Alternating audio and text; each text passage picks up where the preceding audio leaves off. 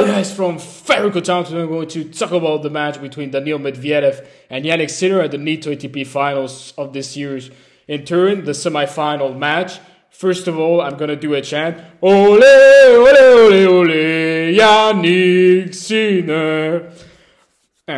Well, I just finished this chant, so I just wanted to say what a match it was. I watched it, all of it, until the very last point. The score was 6-3, 6-7, 6-1. A big win, a very big win for Jannik Sinner as he reaches the final at the Nitto ATP finals at his first ever attempt. That's really amazing. He pulled off a great match. He was very solid. He served really well. It's true that in the second set, the level kind of descended from Jannik Sinner. Daniil Medvedev, I just wanted to say one positive thing about him is that he never gives up. He fights until the very last point. It's really a characteristic that I admire from the Russian.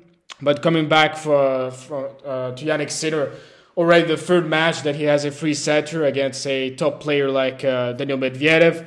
Not only that, he improves his head-to-head record against the Russian to 3-6. It's already the third victory in a row against Daniil Medvedev. It was an opponent that he used to struggle with in the past, and now already the third win in a row. It's really impressive. He gave us Italians so many emotions, so many great matches. I think this tournament will not be a tournament that we will forget very easily. I mean, I was really amazed by how he played, how composed he is, how mature he is at his young age, and what can you say? Amazing performance, 6-1 in the first set, and he didn't miss his match point, and mentally has grown so much. His variety improved a lot, as I said also in the previous videos. His game at the net is really incredible.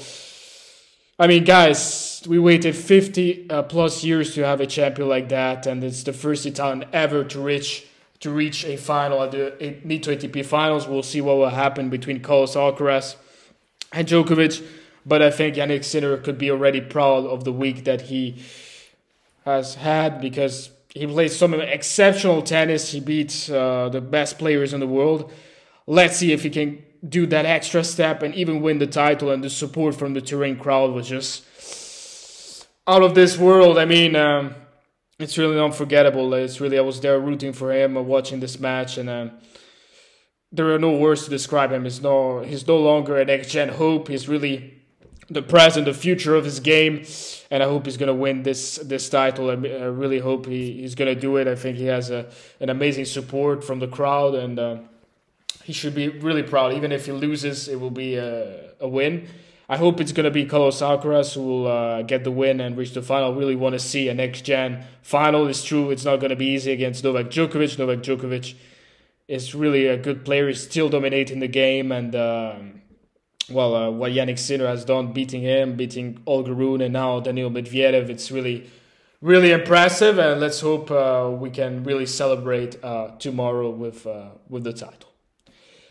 Guys, that's it for today. Thank you very much for listening. As always, if you like the channel, don't hesitate to subscribe. Don't forget to leave a like on the video, and see you next time. Bye.